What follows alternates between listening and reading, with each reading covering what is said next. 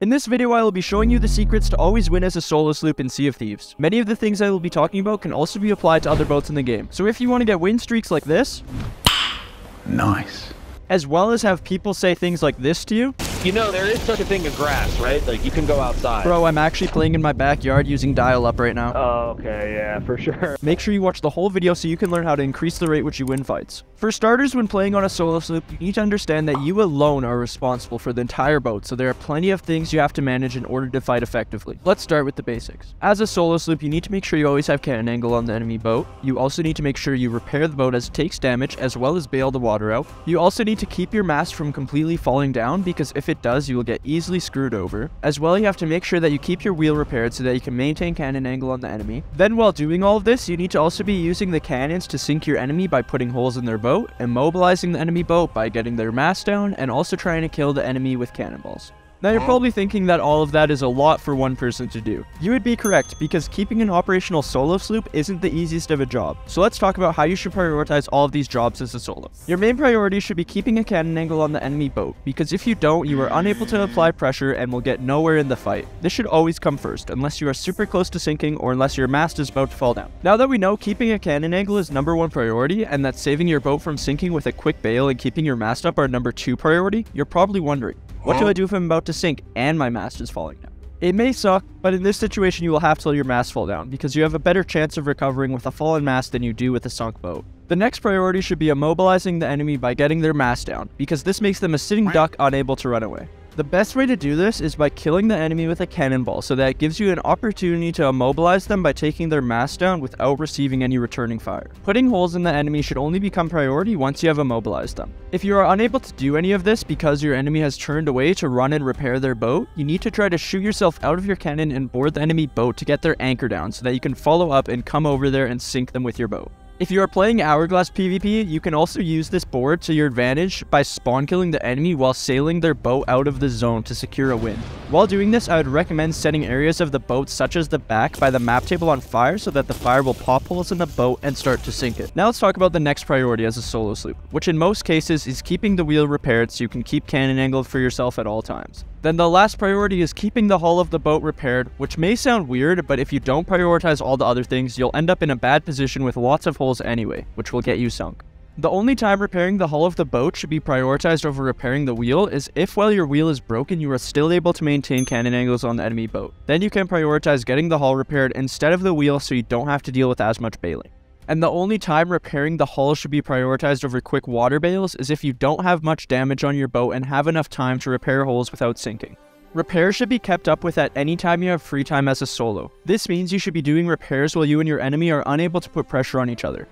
Now that we've talked about your priorities as a solo sloop, let's talk about what weapon loadout you should be using. As a solo sloop, you should be using blunderbuss and sniper. Why? Because blunderbuss is good for dealing with enemy boarders, as it can one-shot kill them and does good knockback to get them off your ladder. As well, you can quickly one-shot an enemy which you harpoon onto your boat with the blunderbuss. Now the sniper is good for long range, for trying to deal damage to the enemy in situations like when they have tons of cannon fire coming in on your cannon line. Doing this bit of damage will force the enemy to heal, and during that time you can get back on your cannon and continue to apply pressure. If you don't have cannon angle on the enemy but they do on you, I would recommend switching to flintlock and sniper temporarily so that you can try to long range double tap an enemy before they can heal, which will secure you a ton of time while they are dead. Now that we know the basics as a solo sloop, you're probably wondering, what do I do to start the fight anyway? If you're not doing Hourglass PvP and come across a random fight, try to engage the enemy by giving yourself a cannon angle on them, and then go from there. But if you are doing Hourglass PvP, it gets a bit more complicated. Get ready for a lot of information. When doing Hourglass PvP, you and your enemy spawn face to face. Before you even spawn in, you want to be ready by the wheel, so you can immediately start turning it 360 degrees to the right. But why to the right? There's actually more than one reason to turn to the right instead of the left. The first reason being that the left side of the sloop actually only can take 7 holes instead of 8 like on the right side. This means that because your left side is exposed to the enemy instead of the right, you are more likely to take less holes in your boat. The next reason is because of the positioning of the lower stairs on the sloop. The lower stairs are on the right side of the sloop and have a thin wall between them and the exterior of the boat, as compared to the left. This means if the enemy is on your right side, they can easily hit cannonballs near the stairs of your boat and do more damage and knockback to you while you are trying to bail water out from that area. This alone can get you more easily killed or unable to repair/bail. Another reason to engage the enemy on the left is that when your mast takes damage, it takes damage on the right side first, then the left, then the middle. This means that when your mast takes a single point of damage, the damage will always be on the right side first, leaving you less exposed to incoming cannon/sniper fire while repairing it. As well, when your mast fully breaks on a sloop, it falls to the right side of the boat, which can affect your vision on that side.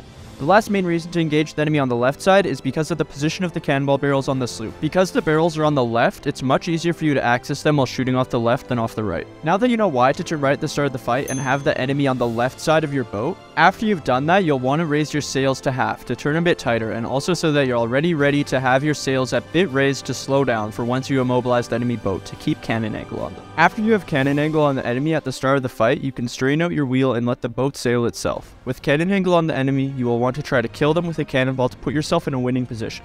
Whoever gets a kill on their opponent, gets the opponent's mast down, or gets the most holes on their opponent will be in a winning position, meaning they have the advantage in the fight and need to capitalize on it. Now let's talk about what to do in different winning positions as a solo sloop. First, let's start with getting a kill on the enemy. If you get a kill on the enemy, their boat now has no one to manage it, which puts you at a big advantage.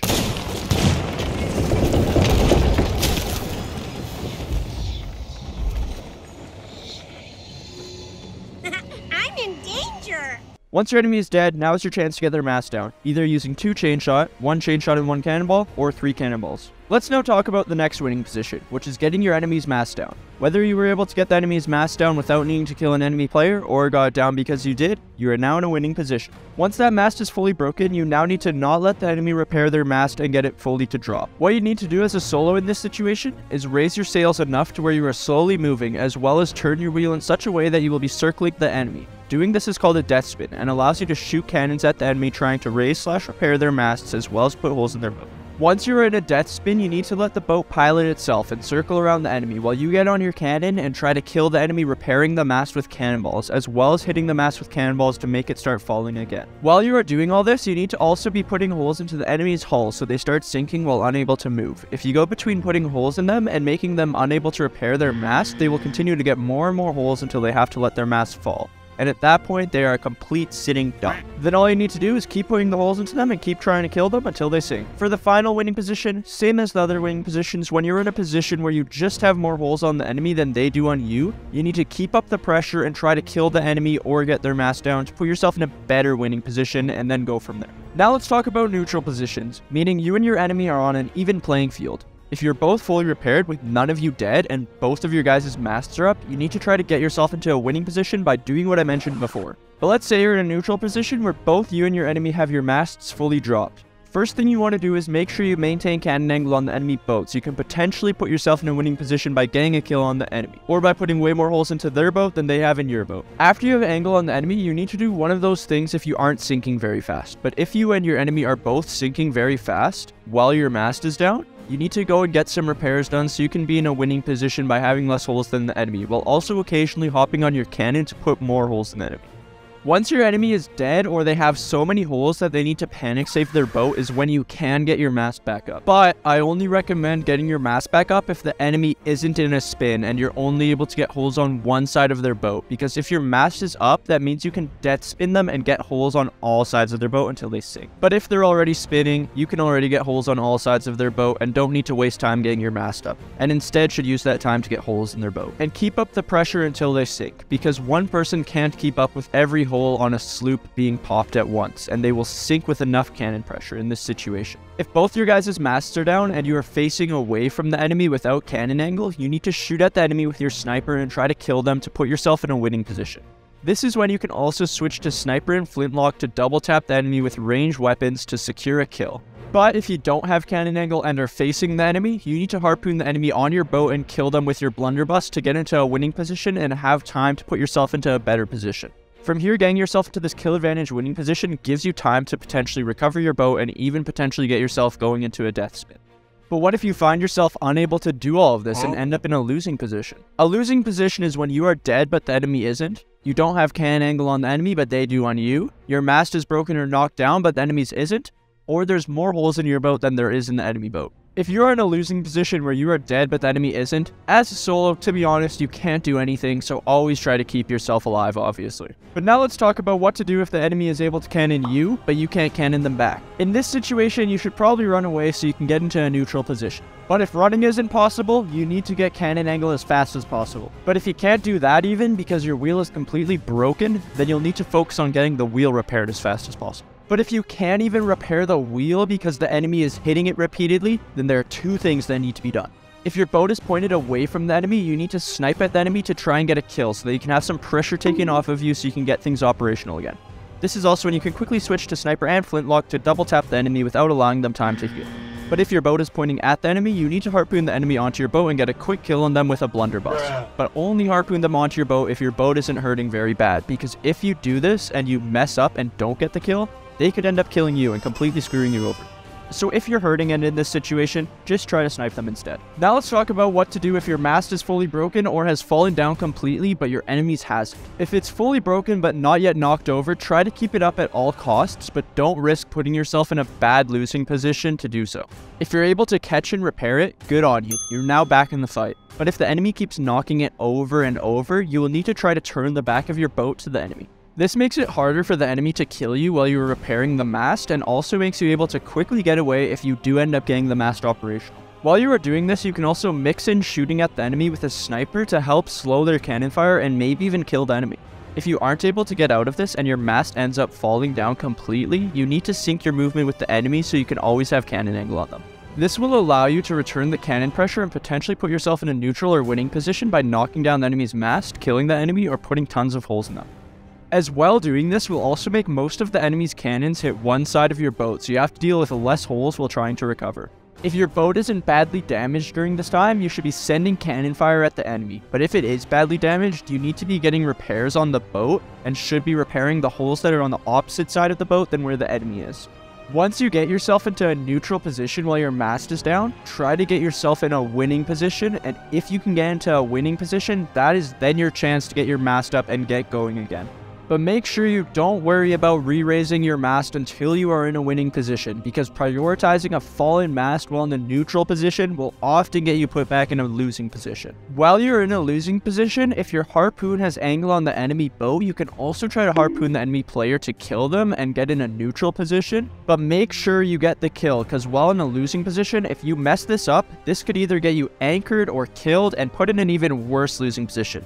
It's a very risky play while in a losing position, so make sure you get a kill from it. If you ever end up in a very bad losing position where your mast is fully down and you're almost sunk, try to make it so the back of your boat is always facing the enemy by sinking the turn of the wheel so you take as little damage as possible, because the back holes in the boat don't get you sunk as fast. And then if you end up getting yourself operational, you can get out of there much faster. But if your mast is down, you're almost sunk, and your wheel is broken, so you can't turn with the enemy, you need to focus on bailing and repairing the boat while trying to double tap the enemy with sniper flintlock combo. If you can hit both shots in a row, the enemy has no time to heal and will die. If you can do this, there's a good chance you can recover the boat and get yourself into not as bad of a losing position and potentially a neutral position. But if you don't get a kill in this kind of situation, I almost guarantee you will sink, and that's why you as a solo sloop need to utilize all the tips mentioned in this video so you don't end up in that position to begin with.